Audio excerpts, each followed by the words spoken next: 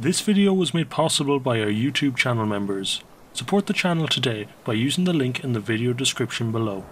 We are all familiar with the RMS Carpathia, the ship that rescued the survivors of the Titanic in 1912. What was her life like before and after the sinking of the Titanic? How did she help save the Cunard line from going bankrupt? And how was it that she was sent to her own watery grave? In this video, we will explore the rise and fall of the world's most famous rescue ship.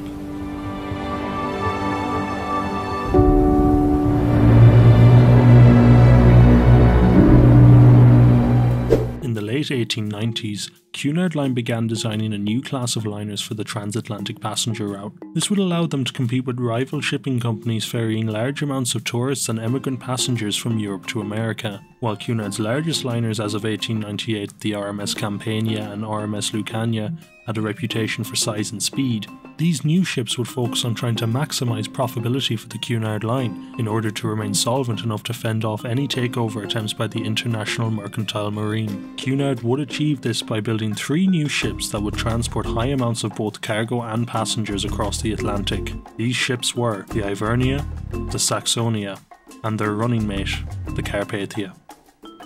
Completed in 1903 and primarily serving the transatlantic route, Carpathia along with her running mates were so successful that the profits from the 3 ships allowed Cunard Line to stay financially afloat in the 1900s. It also later helped fund the construction of Cunard's new express liners, the Lusitania and the Mauretania. These 2 new liners would dominate the transatlantic route and would put Cunard Line back on top for size, speed and luxury. While luxury was not the priority of the Carpathia and her running mates, she did offer her passengers a safe and comfortable crossing of the North Atlantic. However, she was complimented for having some of the finest spaces aboard for the lower class passengers. This included good ventilation, heating, and a third-class dining saloon that spanned the full length of the ship. In 1905, just 2 years after being built, Carpathia had a major refit and was transformed to serve the Mediterranean route. She had new first-class staterooms installed, increasing her passenger capacity from 1,700 to over 2,500, with 250 being first and second-class passengers and 2,200 being third-class passengers. For several years, the Carpathia would serve the Mediterranean route, ferrying rich passengers and immigrants across the Atlantic to the New World. On April 11, 1912, the Carpathia departed New York for a weeks-long pleasure cruise bound for Fiume, Austria-Hungary, with 740 passengers. In the early hours of the 15th of April 1912, Carpathia's wireless operator received a distress call from the RMS Titanic, which had struck an iceberg and was sinking fast.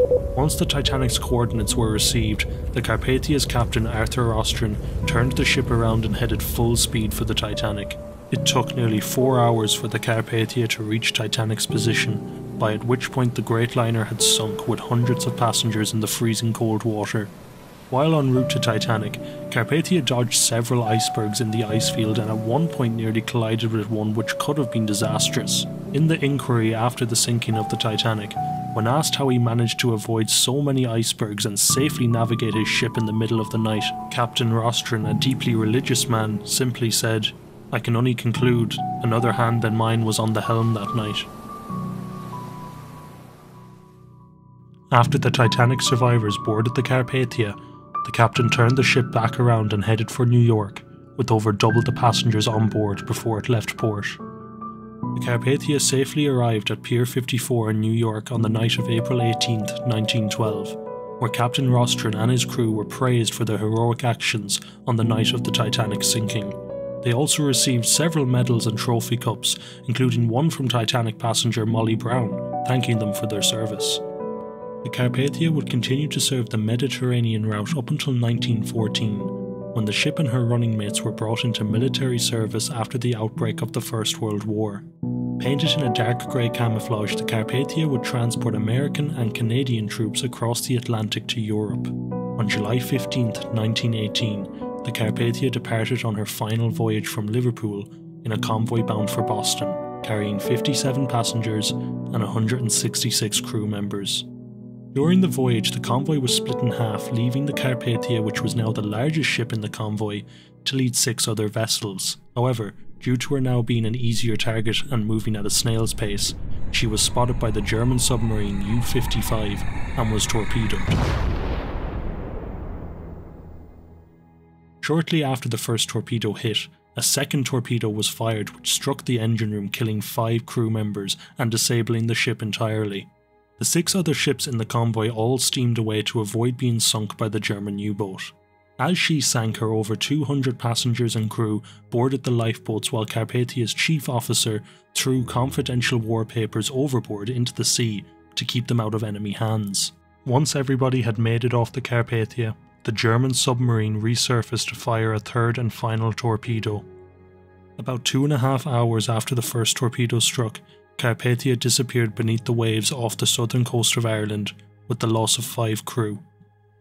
Carpathia remained lost until 82 years after her sinking. In the year 2000 she was discovered by American author Clive Cussler, famous for writing the 1976 novel Raise the Titanic. The wreck of the Carpathia is currently owned by Premier Exhibitions, also known as RMS Titanic Inc., which plans to recover objects from the wreck in the near future. While the Carpathia met a fate like many other ocean liners throughout the First World War, the role she played in the rescue of Titanic survivors and her long successful passenger service, as well as her contributions to the First World War, have sealed her legacy for over a century. The Carpathia, which was built as a basic ship to help Cunard recoup their profits, accomplished so much in her career and is perhaps one of the most famous rescue ships of all time.